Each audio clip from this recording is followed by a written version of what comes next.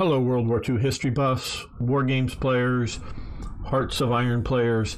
This is Gamer1745, and I'm going to be talking about resources in the Second World War, particularly dealing with modeling of them in war games. We're going to be looking at Hearts of Iron 3 here is the example, but this goes for at the ground-based level at any war game and what it's trying to do. I hope you'll be interested in that. If you're interested in these types of things, talking about history, dealing with war games, and you're new here, please hit the subscribe button, and everyone, if you would hit the thumbs up button, really appreciate that. And of course, I would love to hear your comments, criticisms, corrections. I do have some notes for this talk, but I'm sure I'll get something wrong, so everyone can look down below in the comments to see corrections and whatnot. All right, resources in a game.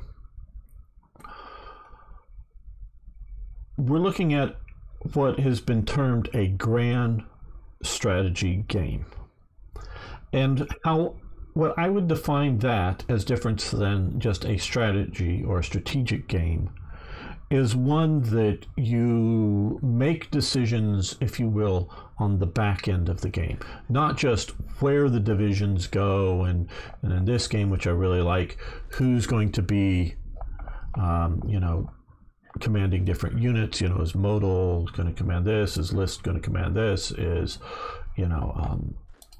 whoever, Kerbal, is he going to command what division? So not only are you making this, where does divisions go, who commands them,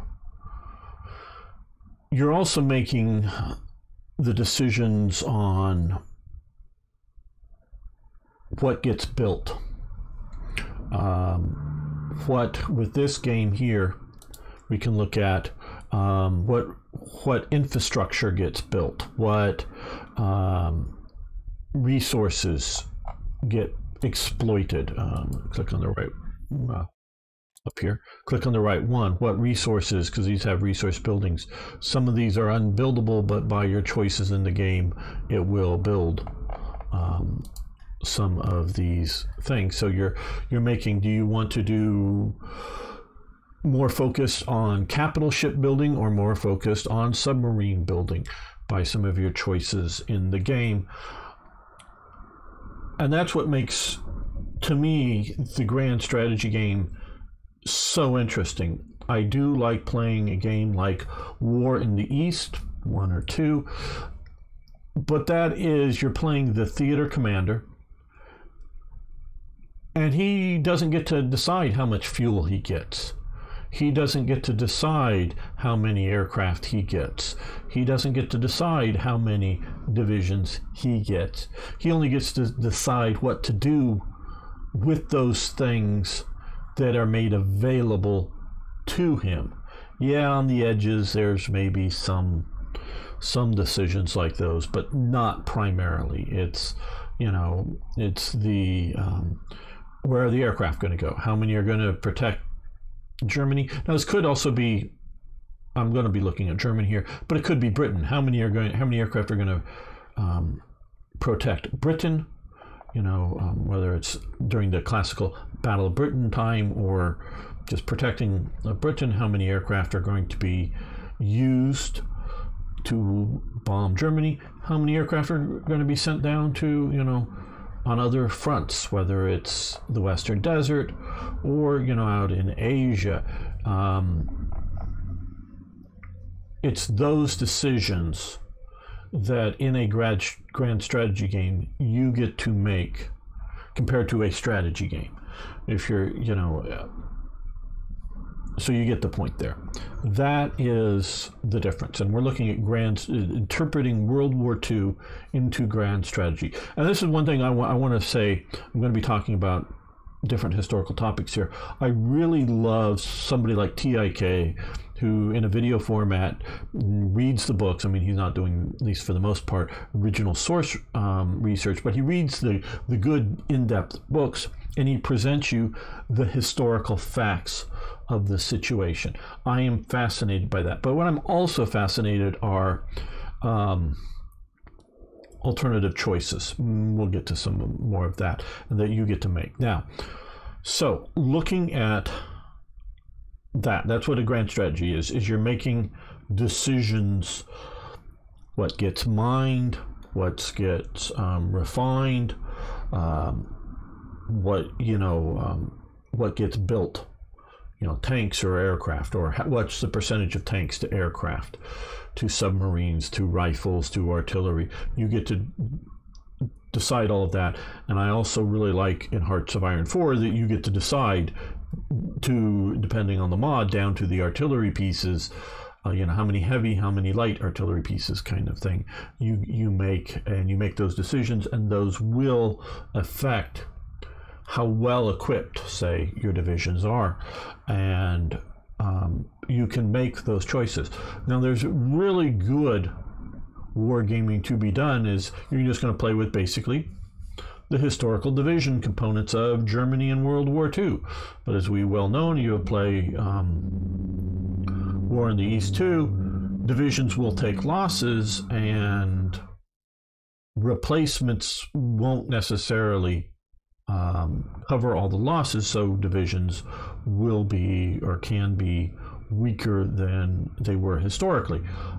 Either the individual division, because you send it into a different battle and it got beat badly, or just generally speaking.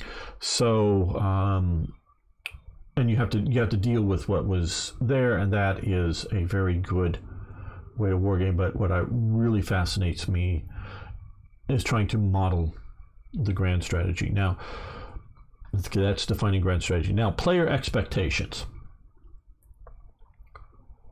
That's a tough one. How real do you want to get? And I don't mean how real in the sense of details, because what button manufacturers are making what buttons for the troops. Do you have enough buttons? Do you have enough boots? Do you have enough bootlaces? I'm not meaning that. I'm meaning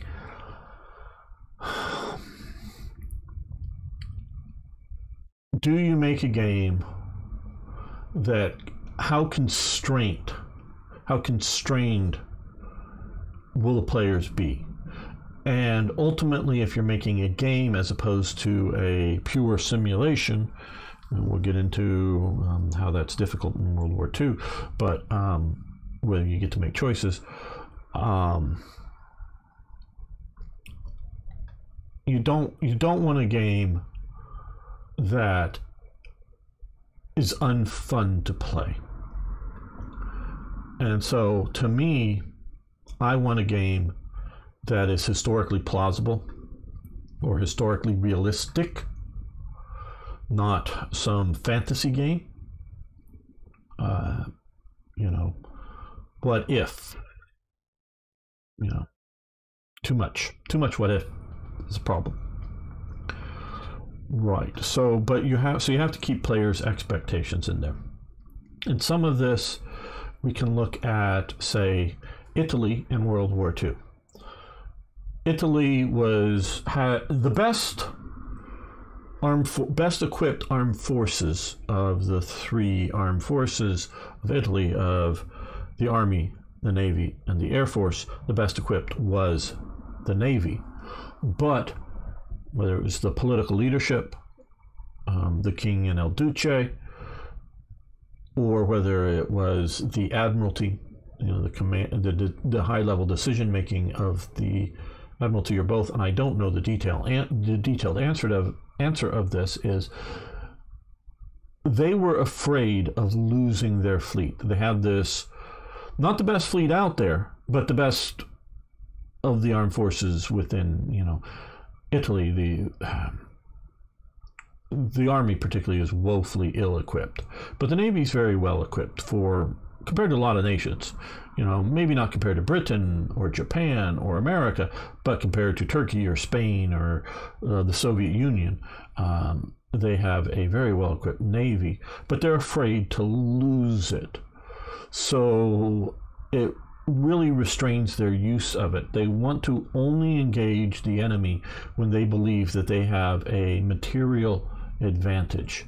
meaning two. I'm not just, material is in like, whoa, there's one enemy battleship, we spotted it out there. It just has 2 destroyer escorts. Let's send out 4 of our battleships and go sink it. Yeah, they'll do that, but they won't go, oh, there's 3 British battleships out there. We won't send our 4 out there because, yeah, we might win that, but we might end up with 3 of our battleships on the bottom of this ocean and 3 of theirs, and just only one. That's going to cost us too much. The cost of losing the ships was too dear to the Italians, but also a major constraint on Italy is felt, not just for their large fleet assets, but operationally generally, is the lack of fuel oil for the ships. So the idea of running around and patrolling everywhere to hunt submarines or whatever is a costly exercise for Italy in fuel. And if you don't have fuel, your ships are useless. So they had a need to conserve fuel situation. How best is that to model into the game, and how much would players balk at the idea of, what, I have this fleet but I can't move it because I don't have fuel? How far do you go on that? And I don't have good answers there, but that has to be kept in mind. So realistic, but not hardcore realism, in my opinion, is the best answer for a lot of games.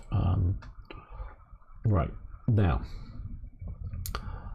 Oh, and what's sort of prompting all of this is and we'll get to look in some more black ice, is the idea that we have so much of these resources here now. Is this too much? Probably, but what is the right answer? Okay, now we're going to get to the problems modeling history. And there's a bunch of them. The biggest problem is access to information. There is a lot of information still out there that has yet to be categorized, shall we say, in books or formats that are generally available to us as at-home historians. I'm saying it that way because those that are going to, I don't know if it's the Imperial War Museum, the British Library, or whoever is the record keeper for World War II records, whether British or captured German records.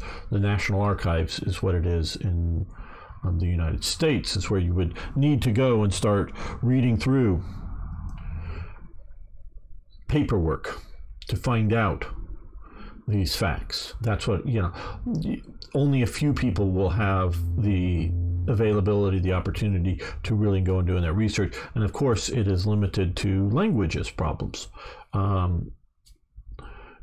good is your German? How good is your French? How good is your Dutch? How good is your Russian?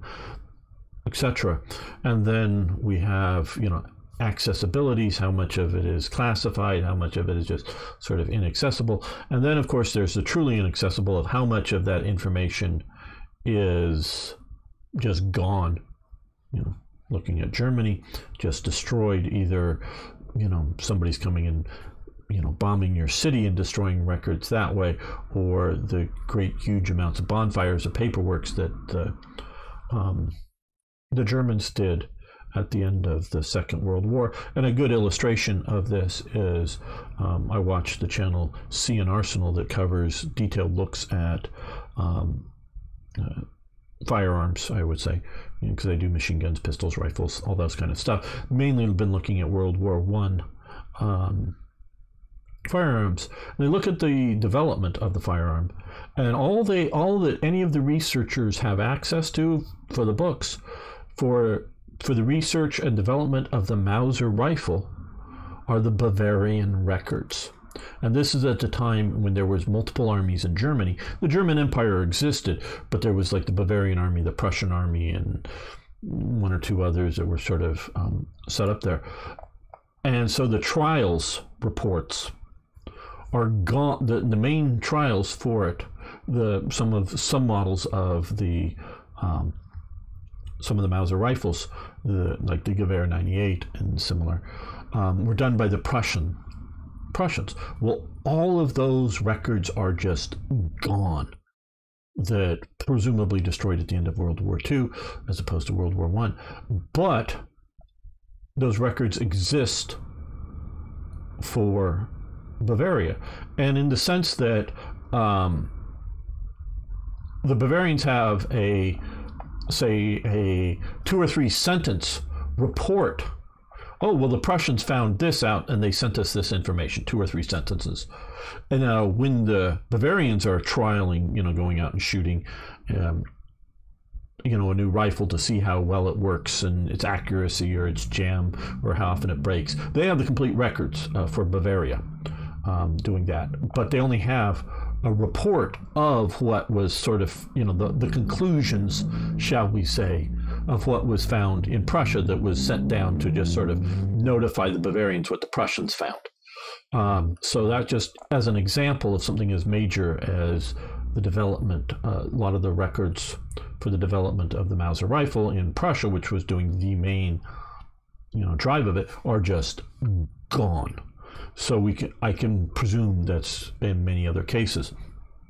So records are just gone. So this limits our access. All right, but we can still kind of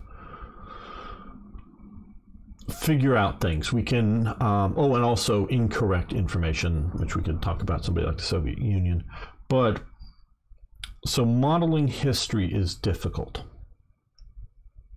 Especially looking at the grand strategy, because we're not looking at how much aircraft fuel was available to the Stalingrad front or something like that, this area of operations, or how much truck and tank fuel, presumably they're burning the same fuel, is available at any given time, or how much is being shipped per week. Those records may or may not, I don't know, exist. And whether those can be found out. But for grand strategy game, well, that may give us indications of things, but isn't important, because that's just choices being made, either the limitations of the transport infrastructure, as much as they could possibly deliver there, say, as it might be the thing, or where do we send the oil, the fuel? Do we send it up to the north where things are sort of quiet, or do we send it down here where things are, really active and they need it? So it's hard to give choices in how to model something like fuel, and we will be looking a little at fuel here coming up. That's an important judgment. Now, according to the documentary The Prize, which also has a book called The Prize, and that's sort of in the 20th century, is written towards the end of the 20th century, talking about oil in the 20th century. Germany captures about a year of oil for its captures with the fall of France. Let me state this as I remember this. At the fall of France, Germany captures oil reserves that would equal about a year's worth of operational needs for the German military, the German nation. And so I don't know, they have records, however many hundreds of thousands of barrels of oil or whatever that it was, they captured, and that was about their use. Now, obviously, it's being refined. Some is being used as fuel oil straight into boilers of ships. Others are being refined into, aircraft fuel and ground fuel. So how do you handle that in a game like this? How do you do that? Well, and here is some of the points and why this is important. Why wouldn't the French player just go, oh, well, I burn all my oil the day before I surrender? Germany's out of its oil. Or, and if you don't realize, quickly click over to resource mode, there's not a lot of oil sources in France. Okay. We're not going to look at this all the time. So there's not a lot of oil sources in France. So what Germany has captured is oil stocks, resources that have been stockpiled. France very well may have a lot of in its colonial empire, and I don't quite know how much between I don't know, Indochina, North Africa, Syria, how much, if much at all, I don't really know how much oil France has available at that time. Don't worry about modern day drilling. I know there's quite a bit going on in Algeria today. I don't know if they even knew about that. The Italians did not know about all the Libyan oil. They sort of suspected it, but they did not have any locations or a single oil well producing oil in Libya, as far as I know. They did start like around 1940 or something, I think it was, did start active explorations for oil, but did not achieve the oil, or have oil production going on, so they did not know it. So I don't know where particularly France's oil is coming from. I don't know where the Dutch oil is coming from. It's coming from specifically right around here.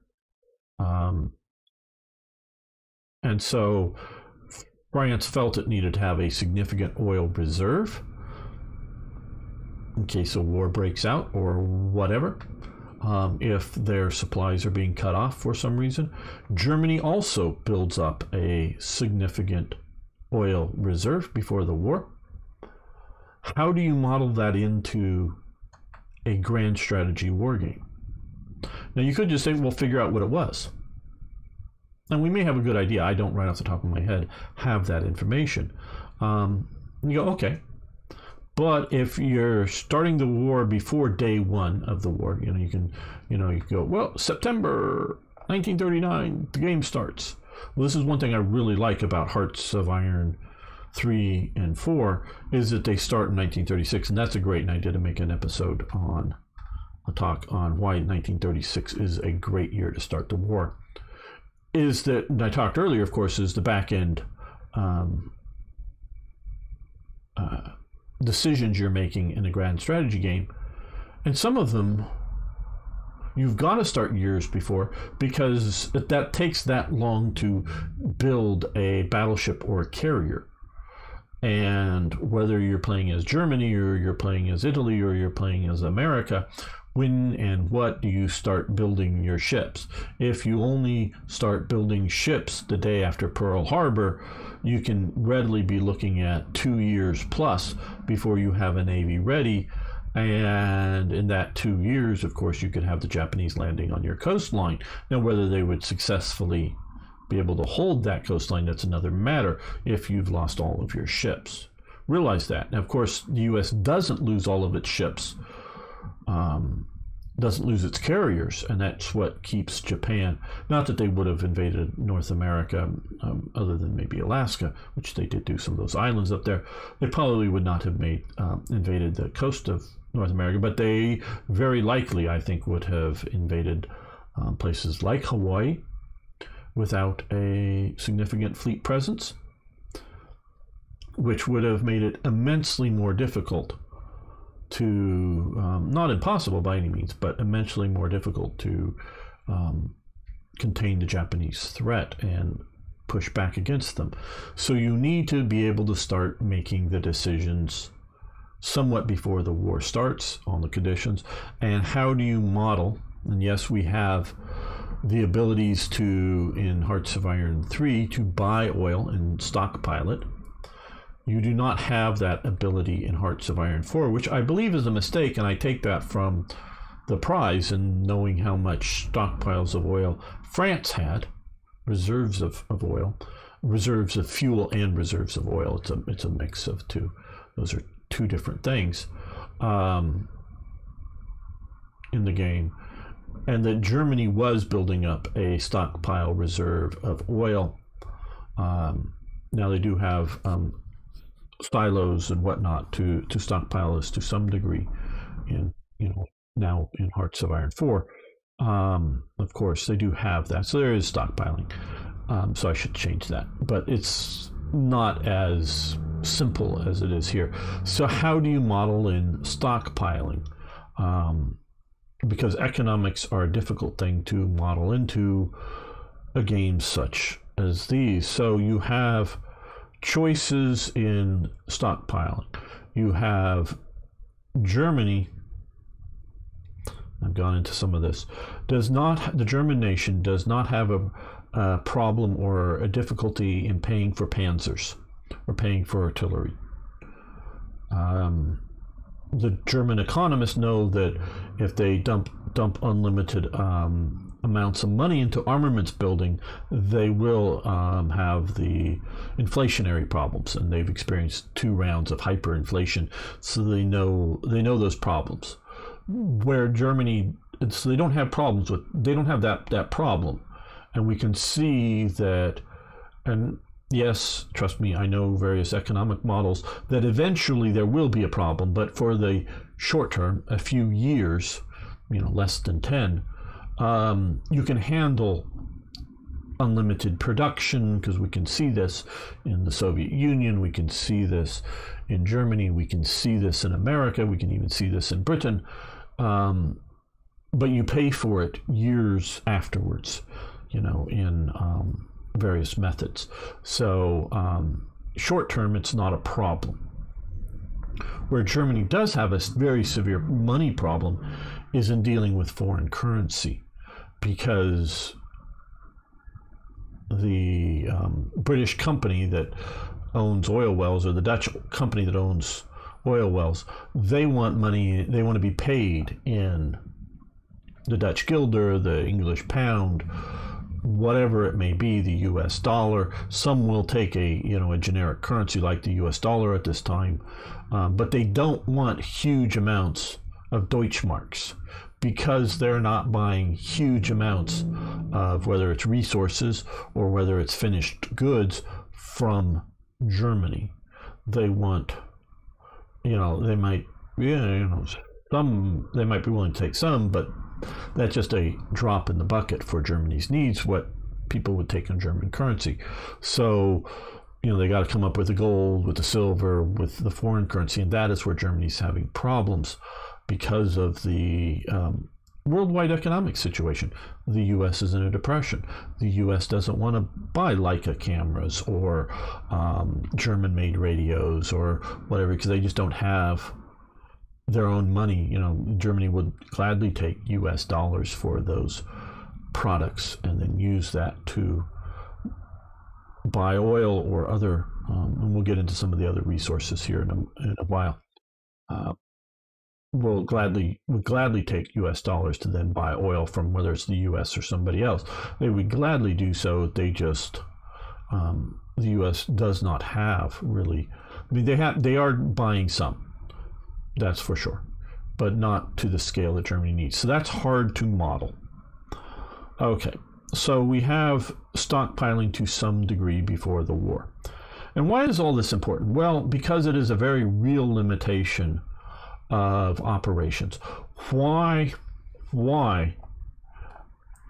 and I'm sure somebody can prove me to some degree wrong, but why are we seeing a massive offense down here in Stalingrad, the counteroffensive down here, but not offenses up here? We saw a post how the Soviet Union's going in some recent games, going in and wrecking Finland. And that's unhistorical. I'm not talking for modeling the Winter War, I'm talking the continuation, after Barbarossa. But why aren't they doing that? Well, in my opinion, and I know there's a lack of information, my opinion, a lot of it is limitations of fuel for the Soviets.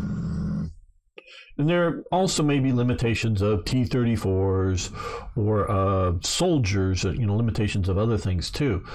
But I do believe it is also the limitations of fuel, so that they cannot sustain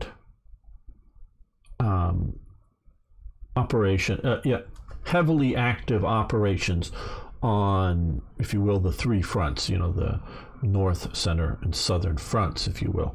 They can sustain the operations in limited areas, not everywhere. So you have that. And that's similarly for Germany. On the opposite is the case blue, I believe it is, the push into the Caucasus, and we'll get to talking about that here in a moment. Is focused there is not because there aren't panzer divisions or infantry divisions that could be effectively attacking in other areas.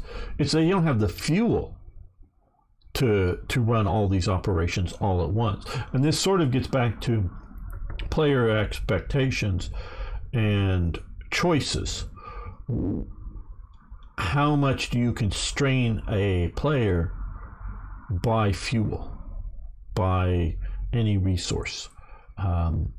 Should have an effect, I believe entirely, but how much do you do?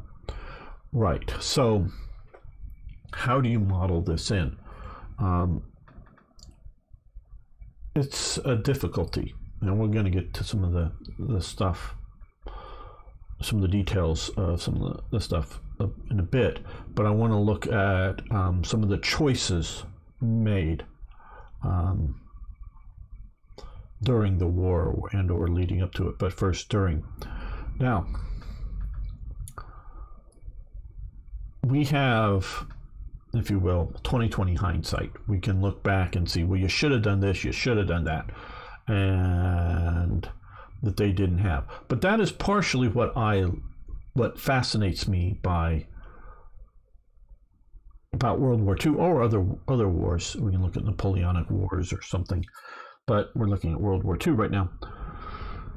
Is not alt histories as in, well, what if the Tsar lived and is ruling Russia or something? Now, I'm not looking at those alt histories. I'm looking at alternate choices in the realms of plausibility, of realistic choices that could have been made. Now,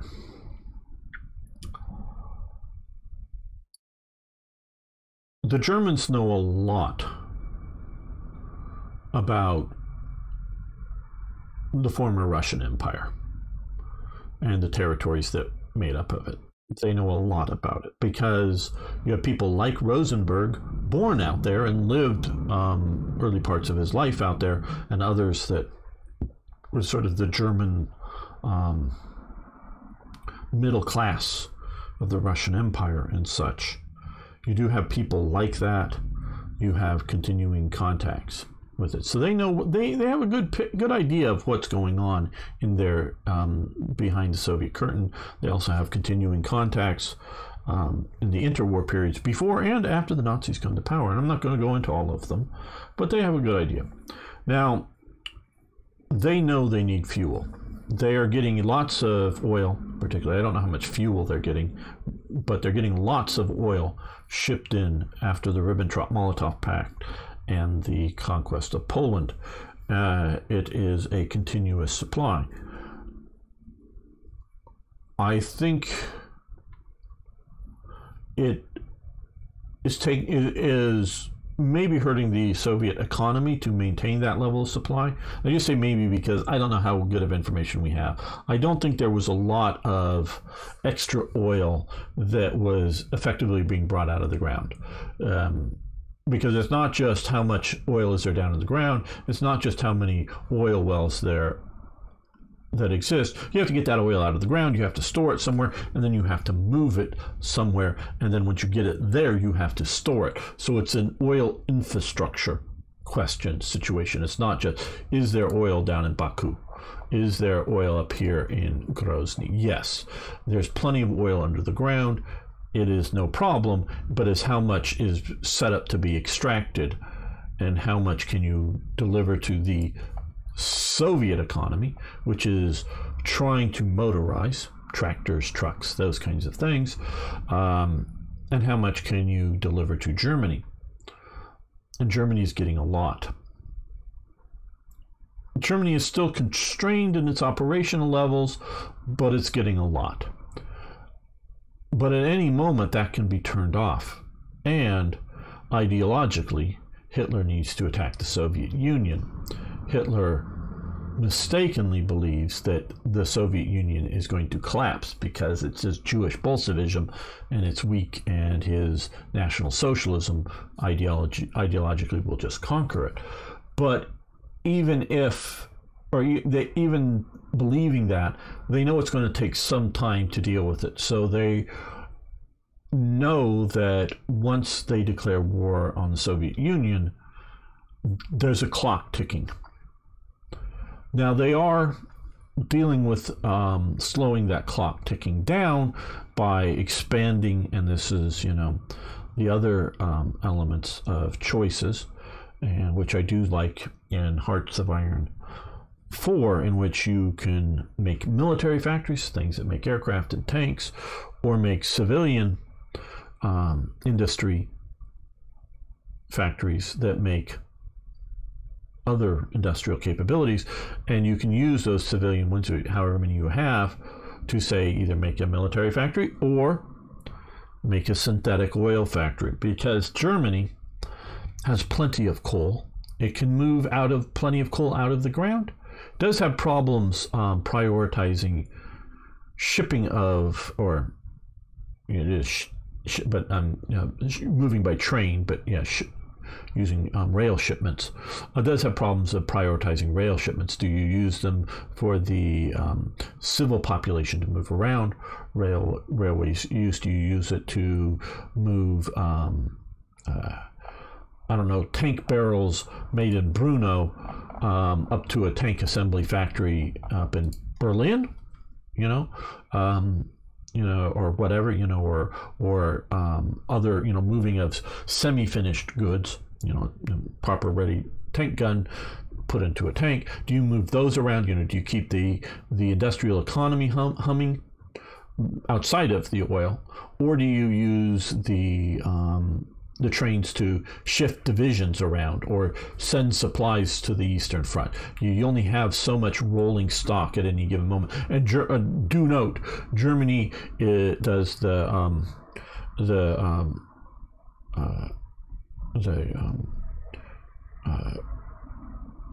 Krieger engine, is it called? Okay, the war engine.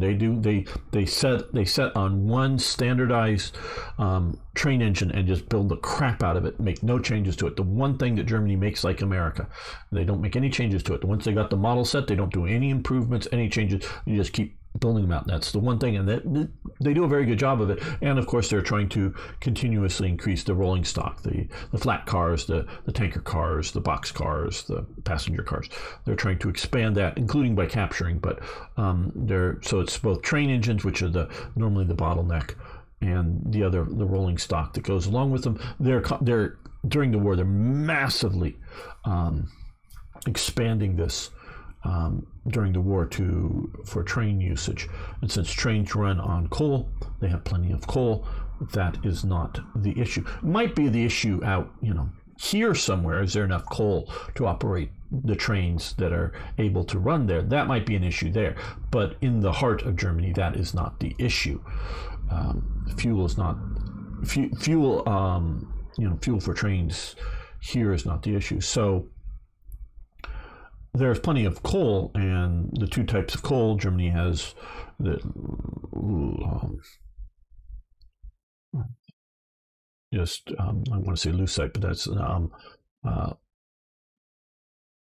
I'm so close to getting the names, but there's two a brown and sort of a black coal, and it's best to use two different liquefaction options for it. Germany pursues both, and they have factories on both. So you can build synthetic fuel factories, and Germany was doing that they could have done more faster, but within the choices of Do you build railway engines, or do you build liquefaction plants, or do you build tank factories, or do you build tanks? Those are all choices to be made. What choices do you make? Germany, though, is trying to expand its synthetic oils. It was doing so before the Nazis come into power, and it continues all the way during it, expanding that. So we look at choices here. They can have as much liquefied coal as they can process. I mean, the coal isn't the issue. It's the liquefaction of it is the issue. Now, Germany does have some oil wells. They do produce some oil, but it is a minor amount compared to its needs to have a vibrant economy, as well as fighting a war. So they do. So how do you model that?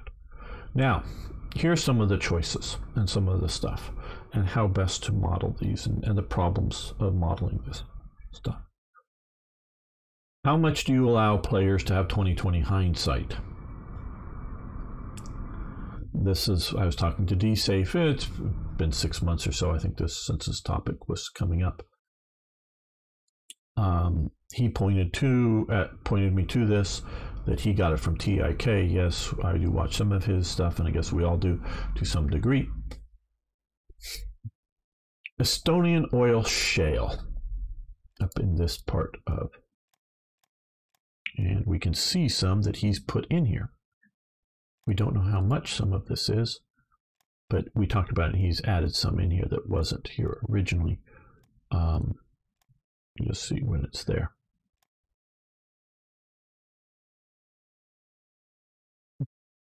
Before World War I, but definitely after World War I, because before World War I there isn't much of a need for it, but the oil shale is known, and it has started to be exploited by multiple companies from multiple countries. Estonia, once it's independent, really doesn't have the economic ability to develop the oil field, partially by British companies, but starting by the beginning of the 30s or so, very much the Kriegsmarine is looking at the oil from up here. They want to have it, is it just, okay, it's that province, there, and there, I guess, in this game. That they want to have it up here and want to get it exploited. The problem with it is that it's oil shale. Basically, it's mined. You don't drill and pump it out. You get either people and or machines down there digging it out of the ground. You pull it out of the ground, and then basically you squeeze it and strain it through to get the oil out, because it's like sort of like a clayish, muddish sort of thing, my understanding, and it's up there. And so the Germans are dealing with this now. It's a process and setup that is not profitable, generally speaking, because whether it's out in the Dutch East Indies, in places like Pennsylvania and Texas, in the United States, in places like Iran, in places like Baku, in places like Iraq, and I think they're also like finding it in Mexico. Yeah, definitely in Mexico, there's large oil reserves that they are exploiting, and I think down in places like Venezuela, they can get it out of the ground cheaply in a good usable state and readily ship it around the world.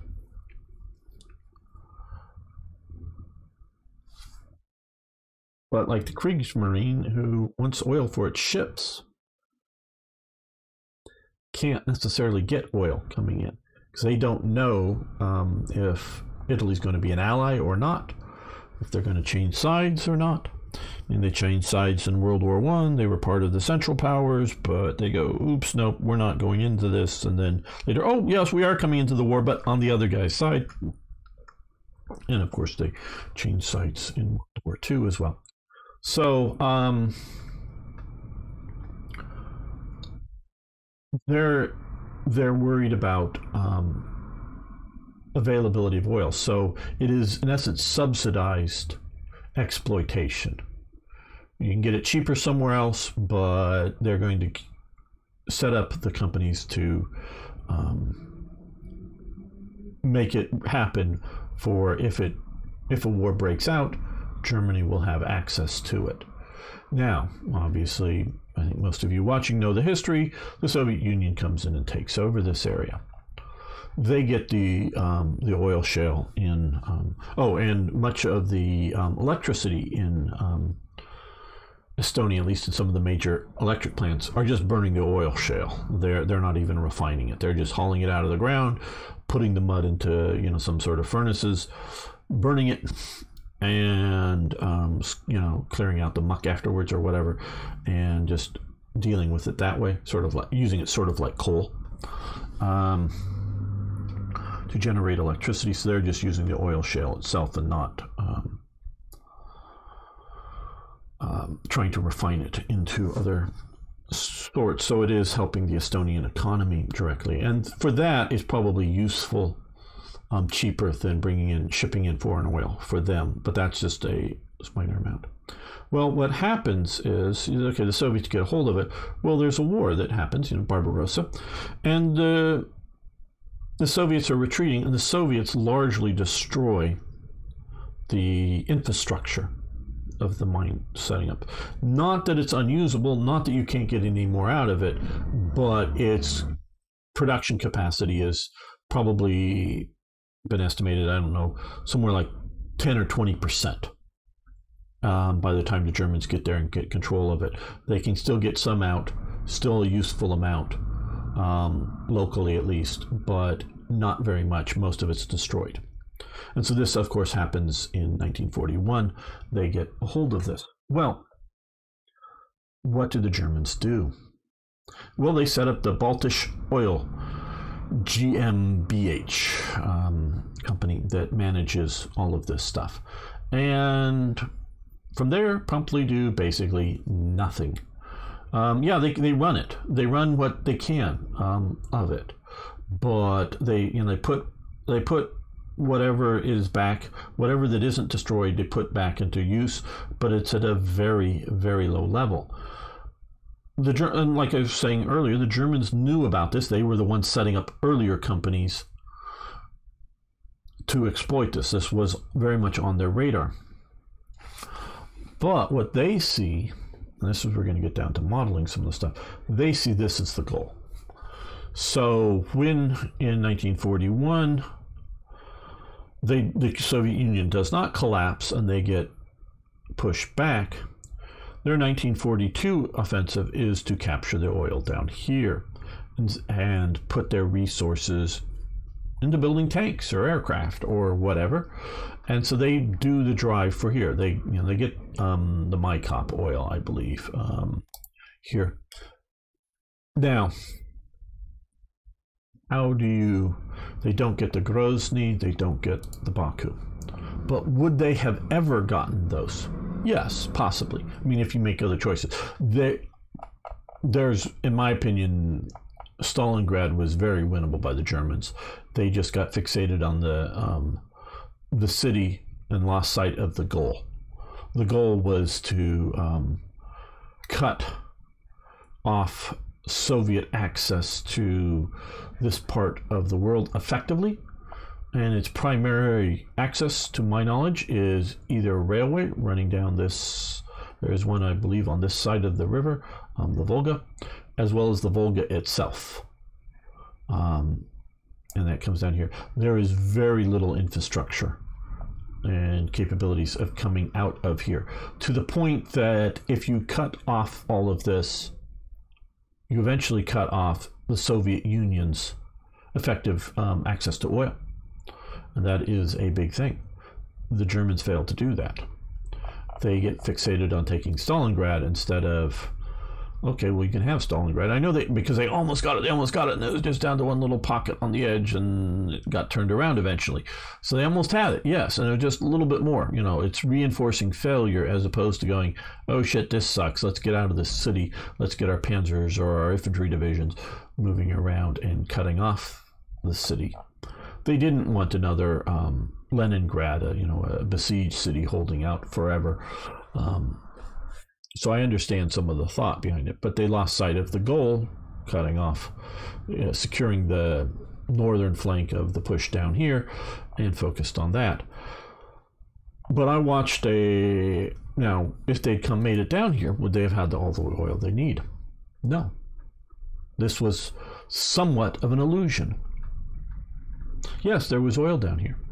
Yes, there were systems to move the oil out, because there is not a lot of industry down here. There's a lot of oil and a lot of moving of oil.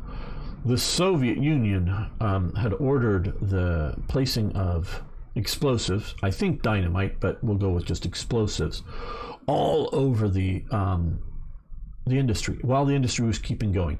The guy in charge of it is ordered to, and they place explosives on basically all of the oil wells, on all of the local pipelines, all of the rail infrastructure, everything down there involved in getting oil out was set to detonate.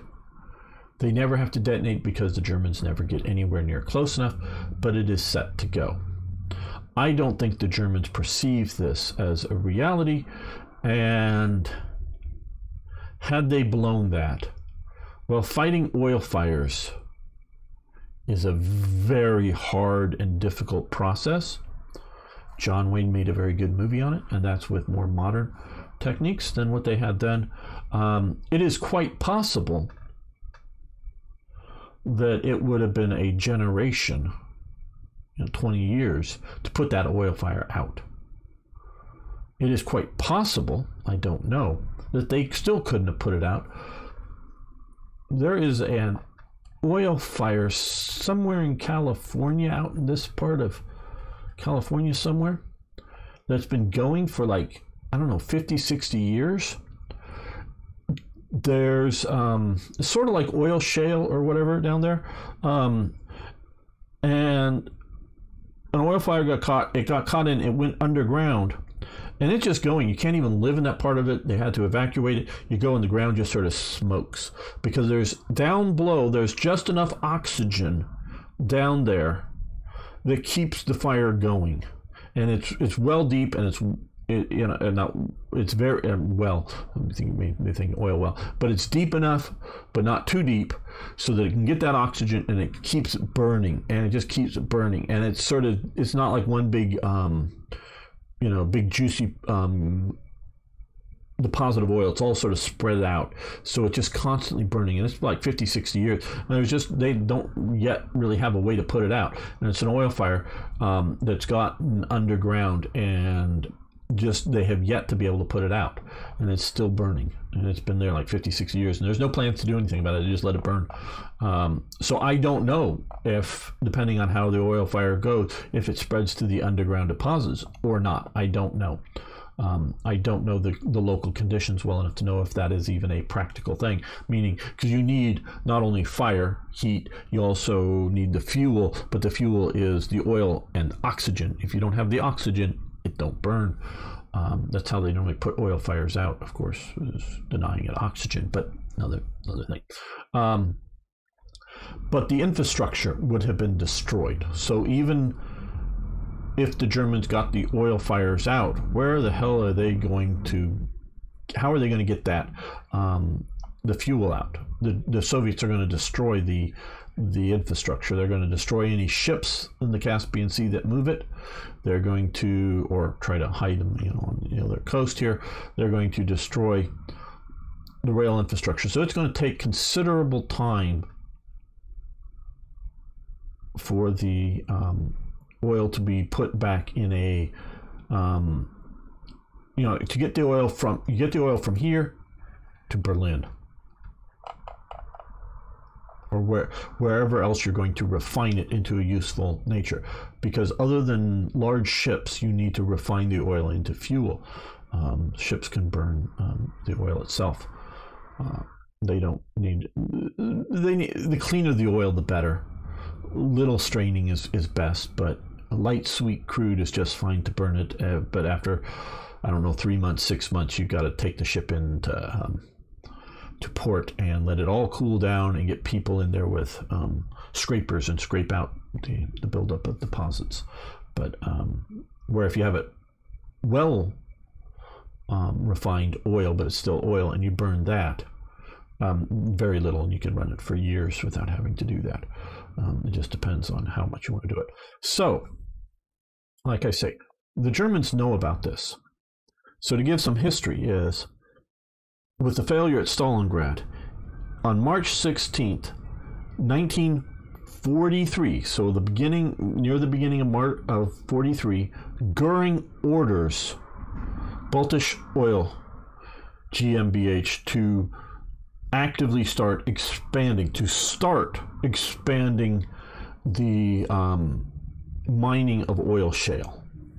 So they knew it was there. They made a choice not to exploit it, other than clean up the mess and whatever working equipment and setup you can keep it working.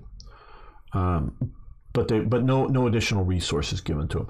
On the 21st of June, 1943, so now halfway through 1943, Himmler orders the sending of as many as they could Jews and other prisoners up there to be worked, to get picks and shovels up there to get the oil shale out. So this is too late. They could have made these choices, some of them evil, obviously, but made these choices in, obviously you could be making some of them before you invade the Soviet Union, but by September, November, this area is in German hands, and they can evaluate the situation. And they could be then, so let's just say November 41, they could make the decision to start to rebuild the damaged infrastructure. So that would have been a year and a half earlier that you could have get this thing into operations. And this is at a time when Germany has a lot more effective resources. America's not yet in the war. There are British bombings, but not to the level that the Americans are going on. You have it. And realizing that mid-June 43, by February 44, so just about 6 months later, the Soviet offensive up here in Narva starts. And this is just out in this area, some of it's here.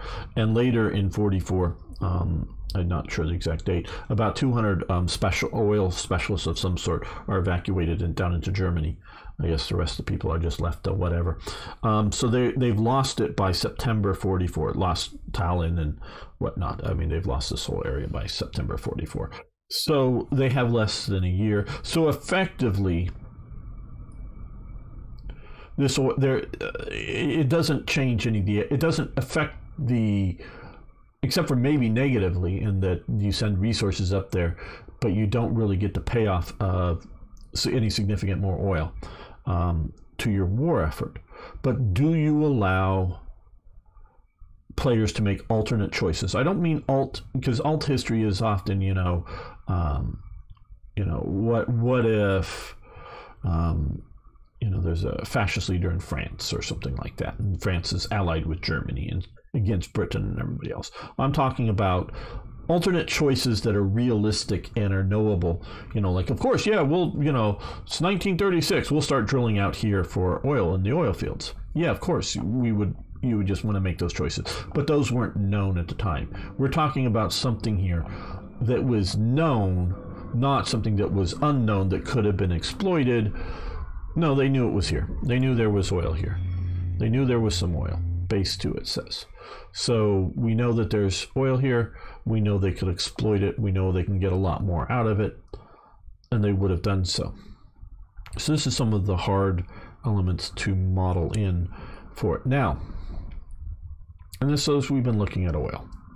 How do you model it in? What choices do you give? How should this be driving your war? I know this is going for a long time, but I'm looking at the details. Hopefully it's interesting. This is also where we're coming in here.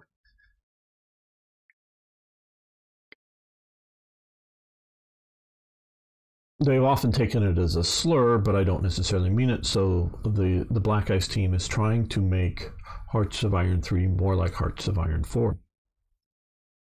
Obviously, we have rare materials. Those could be rubber, those could be nickel, those could be tungsten, whatever. They're a material that is rare.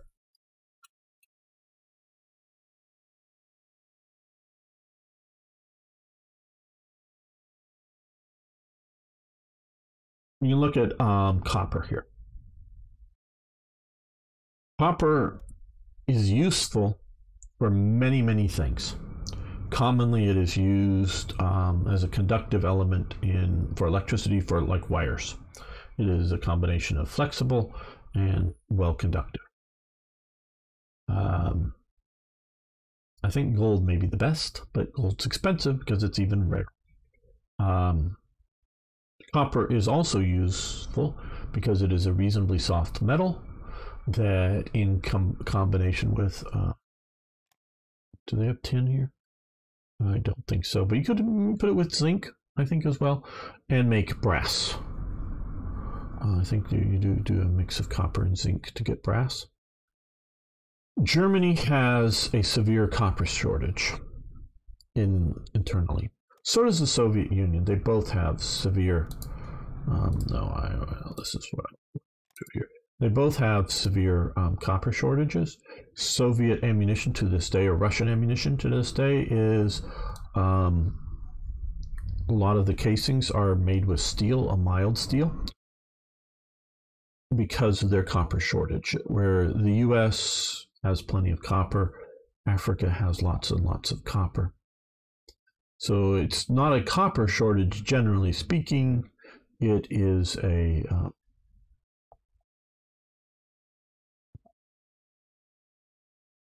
local shortage, not worldwide, like gold would be. I would say is a worldwide shortage. That's why it's so valuable. We use it both as a holding of wealth, gold coin, gold ring, as well as a because jewelry is a wealth holding instrument, as well as in like computers or whatever today. We're using gold as an industrial metal as well.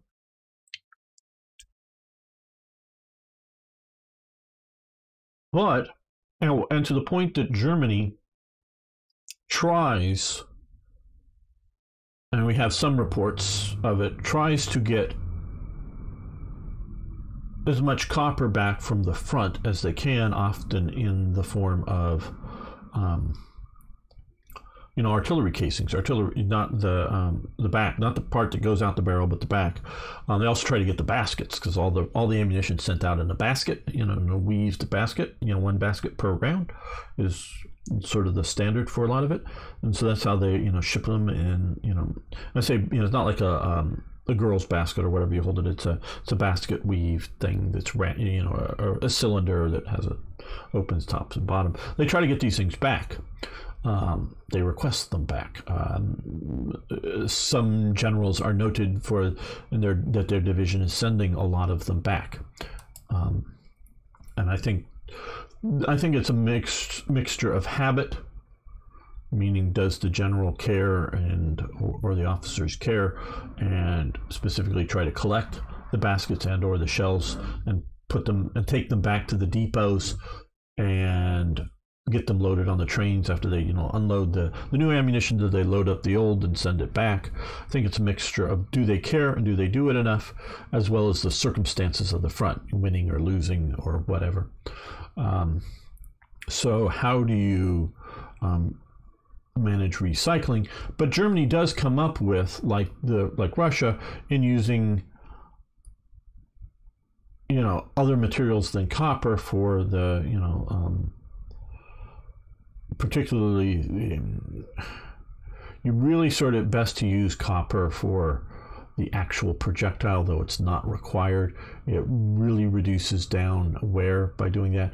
But the casing, soft metal, soft steel, soft iron, is doable, so that you can get away with a lot of stuff without that you would like to use copper for, without without using copper, using steel or something else. And so they've implemented these things here. And generally speaking, and how do you, copper shortage level 3 is 5% supplies down. How do you come up with that number? I don't know. And I don't know, I think they're just guesstimating. And this comes down as to how do you model this in? I don't know. But we can make wild ass guesses. I would want to say informed guesses, and they might come to that level because, you can tell I've read a bunch on the subject, looked at documentaries, those kinds of things. But I am far from an expert on it. There's more I want to read up on it. We'll be doing so. But these are good ideas. Now, what I do see with Hearts of Iron 4, though, is the problem of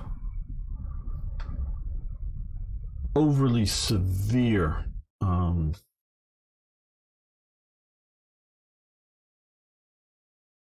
negative effects, maybe, because we do see alternate metals, and if you're not talking metals, alternate materials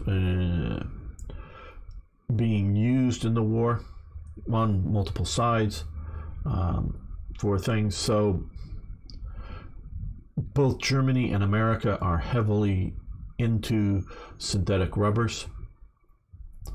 They're developing them very much in joint with each other. Standard Oil and IG Farben are both in partnership to develop synthetic rubbers of various types. Obviously, at some point politically, they have to separate, but basically up until the war starts, they're in bed together.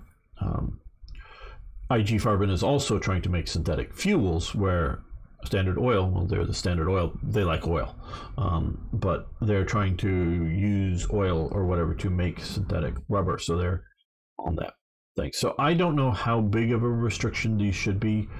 Now, what is sort of digging into the depths of this, other than just talking about resources and history and the idea of modeling them into the game, we're looking now a little bit more at Black Ice from Hearts of Iron 3, obviously with these effects.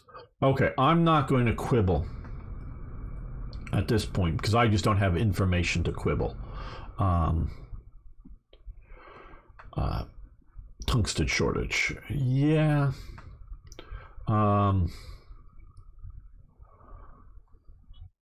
Should heart attack be down by 15%? Nah, I don't have good information to quibble on that. Supply throughput, I don't know. This is something here. Well, I guess you can get the strategic resource. I have not in this game.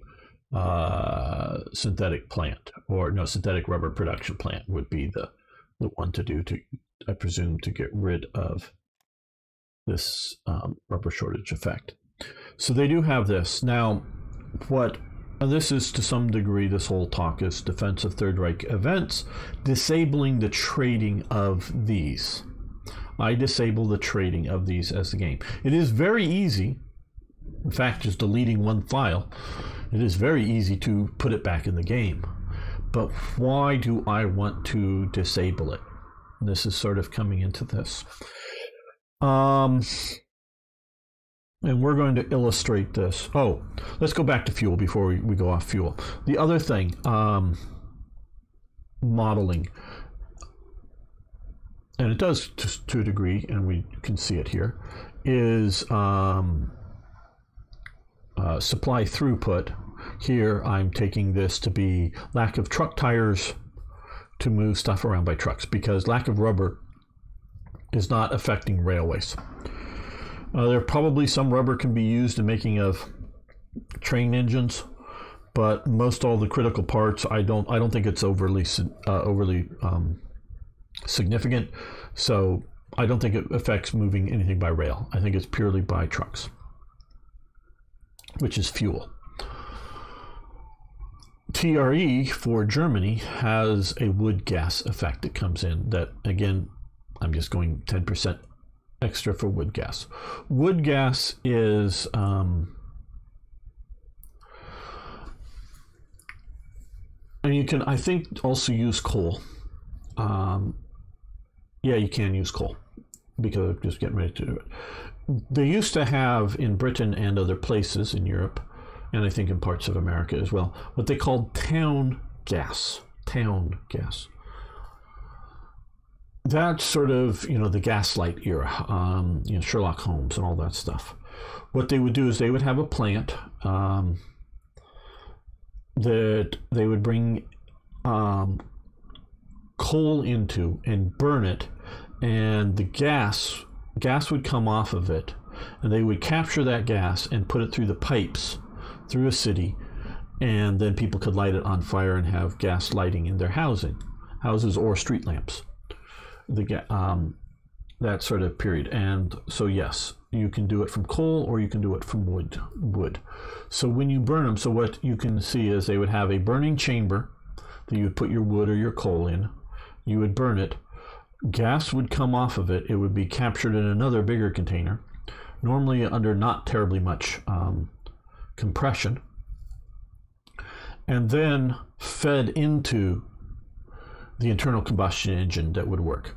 Now, you will find some pictures of German tanks set up for wood gas. Some of them, I believe, were specifically for testing. Most are purely for training, because, again, to illustrate it, a lot of the buses, either internally within a city or between cities, between towns, buses in Germany were converted over to wood gas.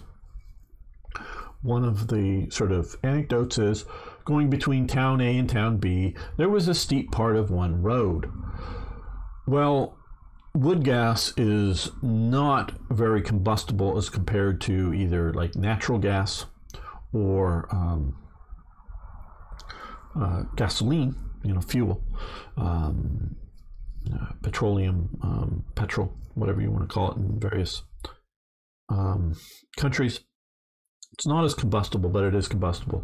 So the bus would get and not be able to make the climb. So all the passengers would get out, and those young and fit enough would get behind the bus and push it up this hill for however many yards or meters or whatever. Then they get to the top of it, and then everybody would get back on the bus and onward they would go. This is just illustrating that the bus, normal running, and you can convert it back after, once you get fuel supplies coming in again, but under normal circumstances could make this road easy. It's just too difficult. So it's not something you can readily convert for frontline use. But what is important here, fuel is used to keep your economy going. It gets workers from their home to their place of work, the bus. Now you can set up,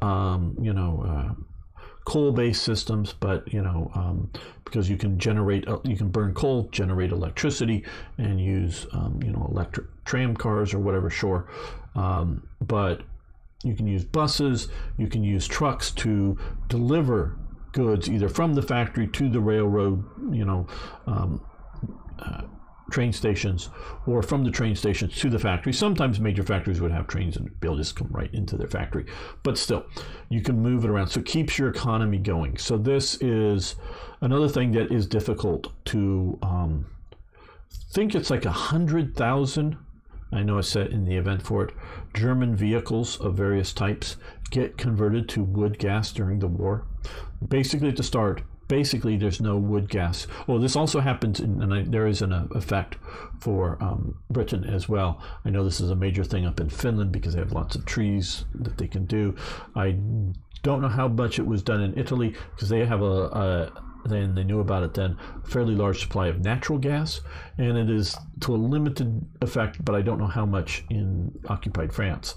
But in Germany, there's about, I think it's like 100,000 vehicles of various types, whether privately owned passenger cars, somebody who had one, or whether, I've even seen pictures of it done to like a motorcycle with sidecar.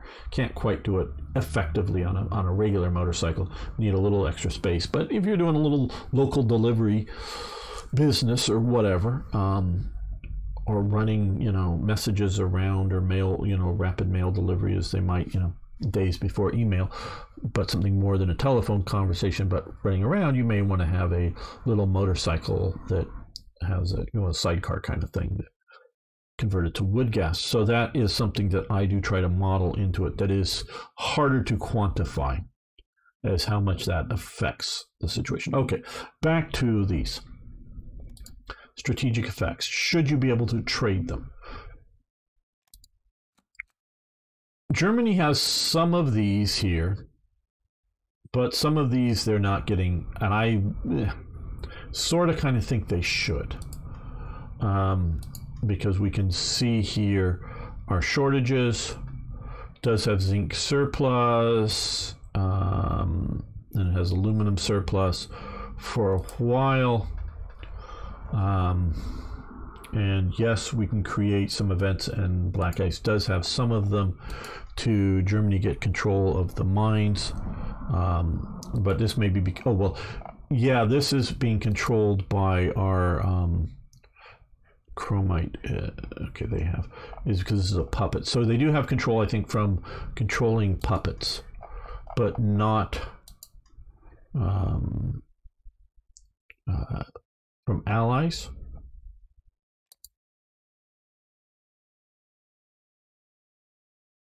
So obviously we'll move into here and get control of these and get the effects for manganese. And they control some. Now, trading of resources and these. The game wants to, the Black Ice people want to make sure that you can trade these. I would be fine with trading to some degree, but I like the old system that within the faction.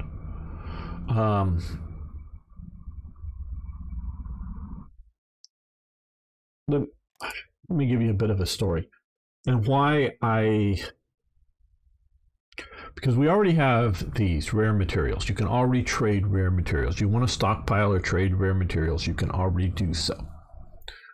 How and why do I think this is different? And I do think this is different. During the Spanish Civil War, you may know the story. Basically, there's a coup attempt. The radicals are in charge of the government, and they're sending out death squads to forces that are not in agreement with the government, including the church and others, sending out death squads, often made up of the local police department, but they take off their uniform. And so there's people being killed, often being left bullet-ridden somewhere randomly around the city. One general is arrested. I forget his name, a prominent general in Spain, very popular. He's arrested. The next morning he is found in the street with bullets. Somebody says, oh, he tried to escape. He wouldn't have. And it was the police that came and arrested him. So the police department arrests a general. He ends up dead. That prompts, and this people often nowadays look back and go, oh, it's Franco wanted to do a coup against the government. No, he didn't. The government was killing off the people that weren't in agreement with the government, and one of them was a general. So the generals tried to do a coup against the government, which fails. And then, and only then, does Franco get in charge, in action with it because he is in internal exile down here, well, one of these islands. He's forced to be down here. There's actually, they get a British pilot to in an airplane, just a private guy, to fly down, and he doesn't even know at first what the job is. No, it's to go get somebody or something, but gets him and flies him, I think, over to here where Franco has troops that he's led before, and then the Germans come in while the Civil War is already breaking out in Spain. People are choosing sides already. Germany brings a bunch of Ju-52s, I believe. Yeah, Ju-52s, the trimotors, down here, and flies up Franco's army, or at least elements of it, to get in here. So Germany gets involved in this war. Germany starts selling arms and munitions. Just to define the two, arm is something like a rifle or artillery piece, and munition is what comes out of those. Okay, to define the two different things. They're selling both, including munitions in the Spanish caliber that they're making. Well, to pay for this, two companies are set up. One in Spain called, or the initials are HISM. I think I have that right written down here. In its abbreviation, HISM, and they control or get control of purchasing, because they don't necessarily own, but they get control of purchasing all resources, if you will, or refined resources. Basically steel, our iron, refined iron or refined steel or tungsten, this Wolfram, same thing, two different names for the same thing. Wolfram or other rare materials in here, they are purchasing. They have, there is some trade with Spain, I don't know, but basically this is a sort of government approved monopoly of a Spanish company that is during the Spanish Civil War, the only company that's allowed to buy these things. Now, I'm sure any that can be used to effectively go into a rifle manufacturer, in Spain, to make rifles for the Spanish, they're getting the steel that they need. But any extra that isn't immediate need to use by the nationalists in their war effort all goes to this company. Germany sets up a company called ROWAK, R-O-W-A-K, and again, those are initials of longer thing, that buys all of the stuff that comes from the Spanish company and exports it to Germany. And this is set up as a legal framework. As time goes on and as they capture more areas from the Republicans, Germany is sending down specialists to examine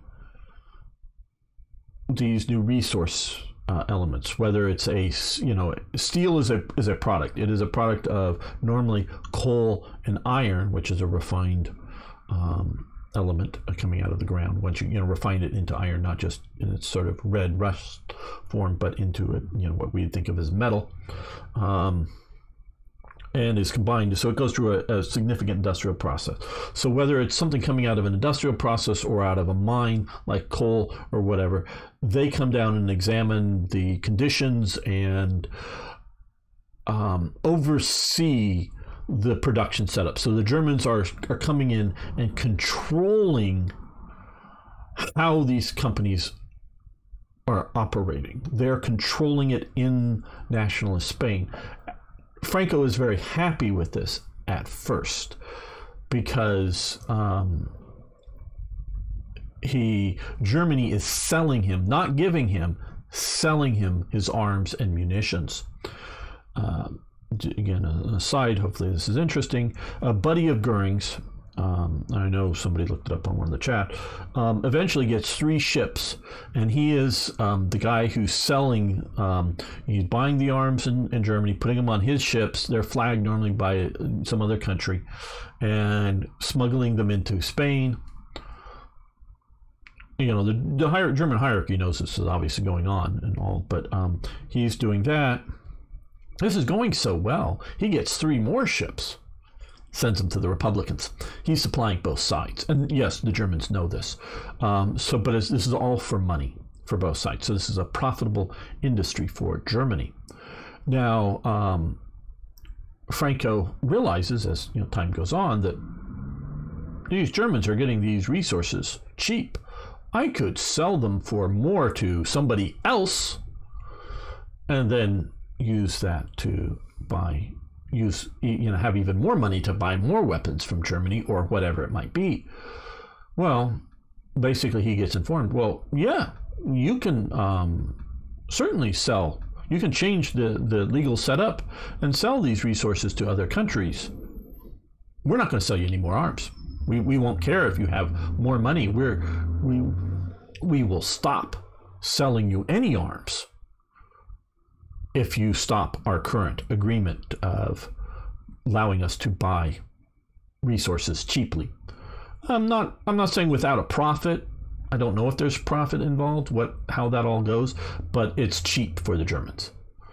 And Franco has a quick little think and goes, nope, nobody else is going to sell me weapons, at least not in any scale that the Germans are. So nope, you keep getting your resources cheaply.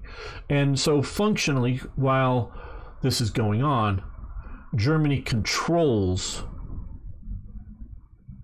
Spanish industry, because does steel go to a bicycle manufacturing or go to Germany? Oh, it'll go to Germany. Does steel go to a rifle manufacturer or to Germany? Oh, it'll go to a rifle manufacturer because Franco needs rifles or whatever. So it's the decisions are being made up by the Germans on this. Now this continues after the World War II breaks out, but of course the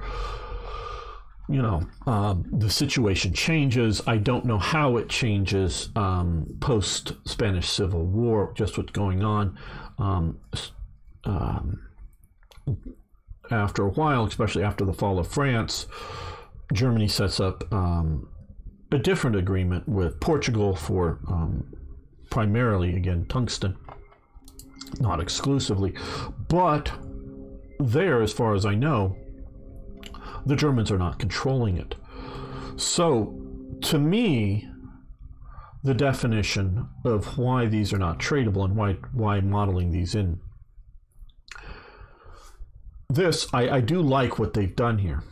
It to some degree. I really wish. Well, I don't know. What I would be willing to do, though, to me, money is meaningless in this game. Outside, to me, in this game, and the Hearts of Iron 3 and Hearts of Iron 4 developers agree with me on this.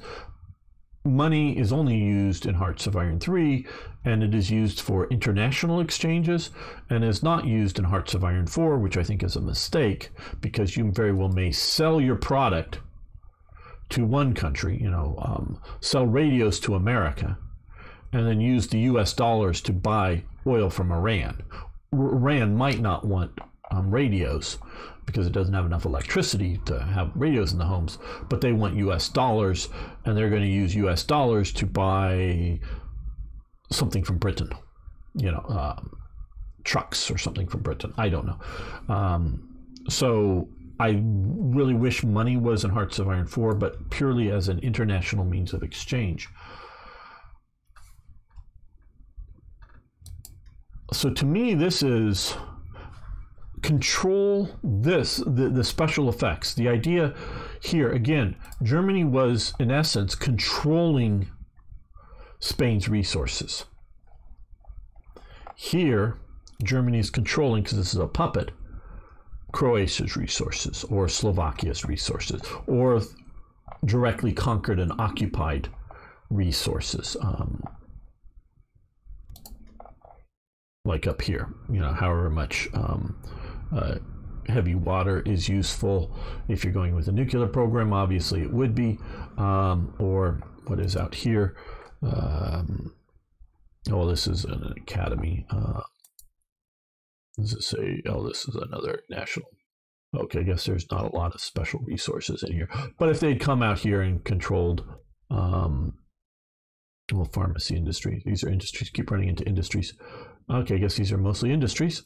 But if you come out and end up controlling these, or should be some out here probably, or coming down here and controlling these industries. This to me is you're controlling, and with this, and you have the ability to expand the resources. So to me, this is controlling copper, controlling manganese, not trading for it. This is trading for it and these effects. So unless you're going to go all the way into Hearts of Iron 4 territory of having these instead of just generic rare material, where do you break it out? And with resource substitution, softer metals instead of copper, it gets to be a bit much. But that, and looking at Spain, is why I think these should not be definitely should not be traded outside of faction members. And inside of faction members, still sort of don't think I don't know, because money is just not useful. What the hell is Germany, or what the hell is Italy going to do with a bunch of German money? So let's just say there's more chrome than Italy needs. Let's just say there is. I don't know, but let's just say there is. There's more chrome than Italy needs.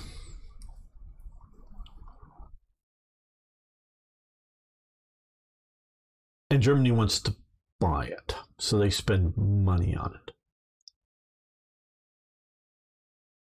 What purpose does Italy need the money for? It can, and I know there's various pay soldiers, pay bill bullshit. You can pay soldiers forever. Well, no. You can pay soldiers for 5 or 10 years and just have that money go into bank accounts. Or largely. And paying the rent at home and whatnot. So you really, there's inflation. But you see, during war, you just make a law that says you can't raise the rent. So there's no inflation on the rent. So even though the guy who's getting because the problem is the landlord, who, the soldier's family at home, is the soldier's pay is going to pay his rent. The landlord gets this money and he walks out of, got the money. There's nothing to buy because so many things are rationed.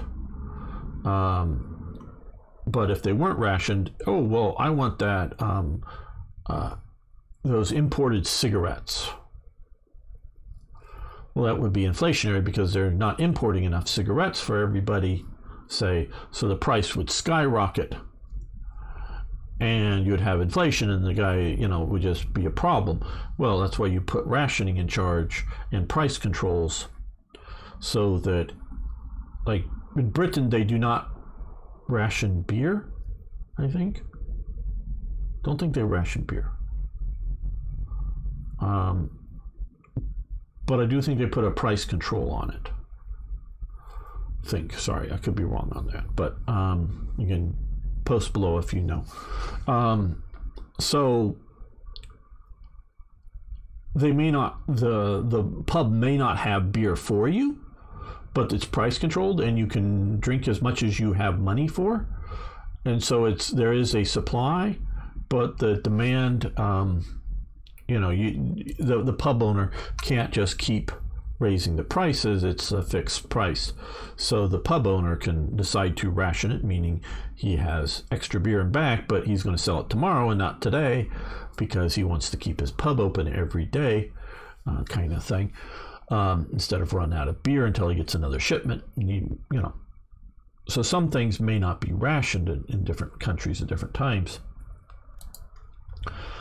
And for a short period of time, 5 years or less for sure, 10 years, I think so, you can handle the idea of rationing and restricting of it and rent controls and all of that and handle the economy. So internally, money is unimportant. You can tell Beretta or Krupp or whatever and say, okay, yes, more workers. Okay, here's money for the workers. Oh, you want, money? And they just fill their bank accounts. The companies fill their bank accounts. They pay their employees. They pay for their resources. But everyone's just filling bank accounts with money, not necessarily actually printed. It's just, put up on tallies, in bank accounts. So these companies, if you're on the winning country in war and you haven't been bombed, you may come out rich, and then the government's going to have to pay for this. But short-term money is meaningless. So what would Italy do with German money or gold or whatever as money? Are they going to buy stuff from Switzerland? Buy stuff from Spain? Maybe in Spain, yeah. But eventually the idea is Germany isn't going to sell anything to Italy that Germany needs to fight the war that Italy would want to fight its war. It would just, may do transactions on paper. Sure, you want, I think it was about 200 or more Stukas were sent down in parts and assembled in Italy, Stuka dive bombers. So they were, assembled in Italy, but all the parts were made in Germany. And so that was sort of cheaper for the Italians, as well as cheaper for the Germans, because the labor to assemble them wasn't, the Germans didn't need to do that part of the labor. The Italians provided that part of the labor. So, and I would say more likely it was, hey, Italy needs some dive bombers. Germany goes, well, we're producing 5 dive bombers a day or 10 dive bombers a day. We can't produce anymore, and we need all that we need. But we're producing all these parts: engines, propellers, crankshafts, pieces of stamped aluminum. It's the assembly work is taking too much time. Oh, well, we'll send the parts down to you and you can assemble them in one of your factories. We'll even send down for 20 or 30 days 10 people to show your people how to put them together and whatnot, and get it so they put them together. So using the labor. So that's really more, I would say, of resource exchange than anything else. So I don't know about this trading aspect. And so these I take as control, and the lack of controlling a certain amount of these resources, key ones, means you have negative effects. Germany did get to where it was controlling, though they don't put it in up here, a nickel, and there is a bit of controversy here. The lead developer of Black Ice has said no to putting in the Petsamo nickel mines up here as a nickel resource for the Axis, but it probably should be by the scale of it, actually. Germany does put a lot of, including after the winter, before, but definitely after the Winter War, does a lot of work on expanding the nickel development up there and getting it out and shipping it for German use. So I look at it as control of the resources, not trading of the resources. So back to sort of one of the two things is, how do we deal with this? How do we deal with this? Rare materials.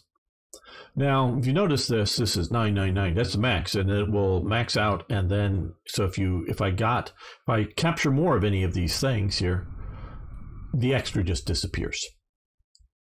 And depending on your usage, I don't know, and someone could do the math, how many days let's just say, because we are trading for some, traded for some, changes by 100, okay, well, 300.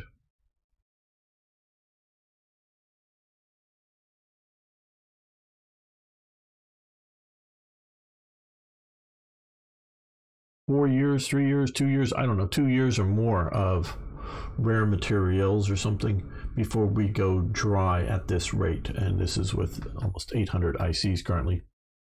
We can see the various penalties that we're facing. Some are more or less permanent. Some are like the unit spawn will go away in a little while.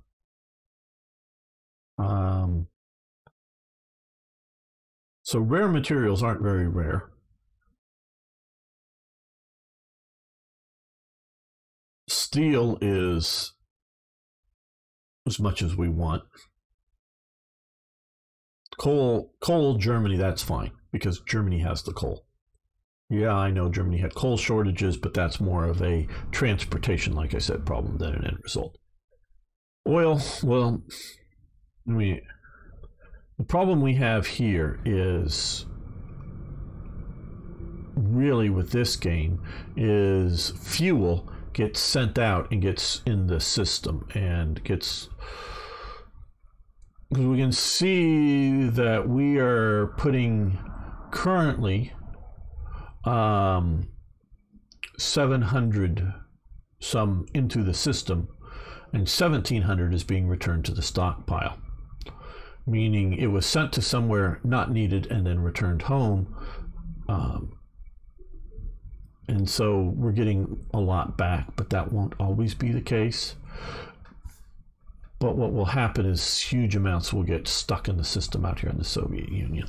At least that's been my experience. So we will have fuel shortages that can be partially alleviated by more oil production. So oil does become an issue eventually here. So I don't know. I don't know how this should be done. I would, you may, well, why did you make a video if you don't know? Well, I wanted to talk about resources in World War II and grand strategy, and how much should you limit? How much should you be able to stockpile like before the war? It should be a factor in your operations. But I really do believe, and you know, I'm agreeing with TIK. He doesn't know who I am to agree with me, so I'm agreeing with him. That, because I watched some of his, he put more effort than more time into making the videos. I haven't watched all of them of his Stalingrad campaign stuff. But you know, well, why don't you just send some more divisions down there and whatnot? Well, he comes back with, they couldn't send more divisions and supply those divisions, I think would be his answer. Meaning, yeah, you can put more divisions on trains and send those divisions there, which would mean fewer supplies for the divisions already there, because those trains aren't moving supplies, they're moving other troops and tanks and artillery pieces into there. And then once you get the more divisions there, they don't have enough supplies for the divisions already there. So bringing more in doesn't improve the situation. It could actually make the situation worse. There, I totally agree with him. And there is often the problem. Now, I've not gotten very far in Hearts of Iron 4 for various reasons that now have railways. And I really want to look into that and see how that works, especially once you're getting in here with railways and how much that there may be. Hey, you've got 10 divisions down here, 3 of them armored. I don't want to send any more divisions because I just don't have the supplies for them here, whether it's fuel supplies or general supplies. Because here, now I may have plenty of fuel, plenty of supplies back here, but it's here I don't have it. I may have a reasonable amount here, but I just out here. See, this is the question, as earlier on, and I'm going to wrap this up very soon. is going back to Germany capturing a year's worth of fuel from in like June 1940 or July. Let's go July 1940 in France to operate for a year. Okay, that puts you to 1941, and Germany already had a stockpile of fuel, and it's expanding its fuel production facilities inside Germany. It's producing all the oil it knows how to produce out of the ground, and it's actually exploring for more oil, but spoiler, they don't find any more oil, so it's wasted effort. But they're producing all that they can get out of the ground. They're doing synthetic factories, and they're getting oil shipped in from the Soviet Union. So they've got a year's worth of oil, but they're maybe, and especially in 1940, they're getting almost what they need with the Soviet deliveries. Maybe not what they need, but almost what they need. So for a year and a half, maybe out to 2 years, Germany has enough oil capacity with oil. Of course, you also have plausible producing oil without the Allies bombing things, bombing your synthetic plants, bombing plausible. It has enough to do it. It's often getting the fuel to where it needs to on the front is the problem. Is maybe more of the problem often, and I think railways are going to be a wonderful thing in trying to model that. Well, I hope this was interesting. It's something I wanted to talk about, and I don't know about, if you're playing black ice, especially rare materials, you should, and I've done 2 playthroughs now. One current black ice, basically just black ice, another with TRE, and I guess a third one now with TRE and some of the other ones, GGA and whatnot. Do not try to build up too much rare materials. You will capture huge amounts, particularly in the Netherlands, particularly down in France, but in other places, rare materials that more than once I've pegged out to, going to 99. Sure, I'm using more than that. So meaning that you're going to capture in a few of these places almost, if not actually enough to go to max out in 1940. So if you can start the war and just have 10, 20,000 of this max, you'll have enough to work for the time and just conquer. You're getting enough. Conquer it, and then worry about importing it. So don't worry too much. Don't go to negatives. Keep enough, but don't try to build a big stockpile of it. Now, oil's a different matter, as you can see here. So building a stockpile of oil is different, but building a stockpile of rare materials, and you don't want to go too low, but you don't need to build as many as I have last couple of games of, say, steel or coal factories. Let it go negative. Let it be in the red for a while, because you will be capturing plenty to max out, and then multiple times to capture more. So thank you for making it this far into the video. I want to thank Timothy, Nils, Sertoyjet, and others that are not popping into my head right now for supporting me on Patreon. But everybody else, if you made it this far, give it that like up. And if you have another topic that you want me to cover, World War II, whether it's wargaming, my thoughts on bringing into the wargaming or just other things, let me know. I'm not saying I'll do it right away, but I'd like to know what you're like to hear me talk on about. Thanks so much. See you next time for, yes, more Hearts of Iron, more other stuff. Thanks you, everyone.